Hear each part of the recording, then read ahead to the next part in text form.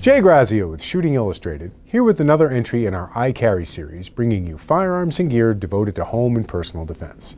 Today we have a Colt Cobra 38 Special Revolver in a Galco holster.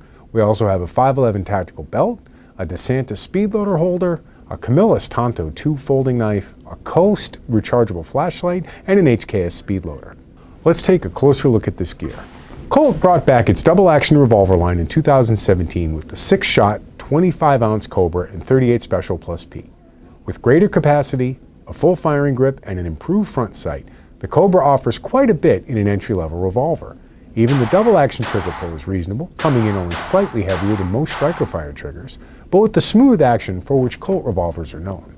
Even the smallest of centerfire revolvers can be difficult to carry in a pocket holster, and quite often wind up carried on a belt or in an ankle rig. In that case, the Cobra's extra few ounces won't be noticed, and the extra round will certainly be appreciated. On the belt, the short barrel aids in concealment with only minimal protrusion below the belt line. Covering the Cobra in an outside the waistband holster can be accomplished with a sweatshirt, untucked polo shirt, or other assorted cover garments. Be aware, though, that the rubber grips might catch on garments, and dress appropriately. Colt's new Cobra might at first glance seem to be an appeal to nostalgia, but make no mistake, the company has done its homework in producing a smart and useful revolver for the concealed carry holder. For a modest increase in size and weight, the Cobra brings more capacity, easier shooting, and upgraded sights to the table. Galco's Combat Master belt holster is a great fit for the Cobra. Offering a double-stitched, premium steer height construction with a butt-forward cant, the Combat Master also provides full protection at the muzzle. Fitting belts up to 1 3/4 inches wide, this traditional pancake design keeps the holster tight to the body to minimize printing. This particular version not only fits the new Cobra, but also the original model, the Detective Special, and the Ruger SP101. Holding this gear together is 511 Tactical's basket weave leather belt, a more traditional design available in black or tan leather.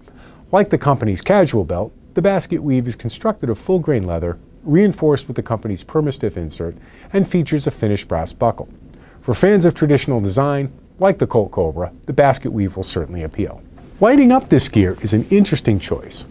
Coast's PX1R flashlight features 2 different power options. There's a standard 3 AAA unit with a 2-hour runtime on high, 330 lumens, or 24 hours on low, 40 lumens, but also a rechargeable lithium-ion power source that gives a 460 lumen high setting, 3.5-hour runtime, or a 50 lumen low setting, 14 hours.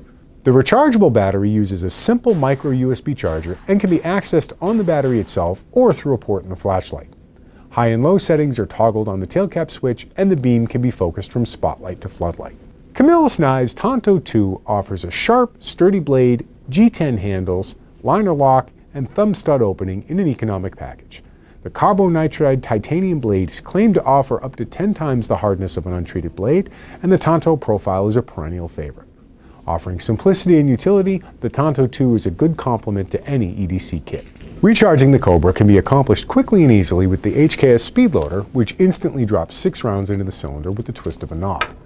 Speed loaders are bulkier than speed strips, which is why a carrier like the DeSantis Second 6 makes a lot of sense. This ingenious carrier straddles the belt so that the bulk of the speed loader is split between inside and outside the belt. A sturdy snap ensures it stays in place and is quick to release when needed. For more information about this gear and other everyday carry combinations, visit shootingillustrated.com.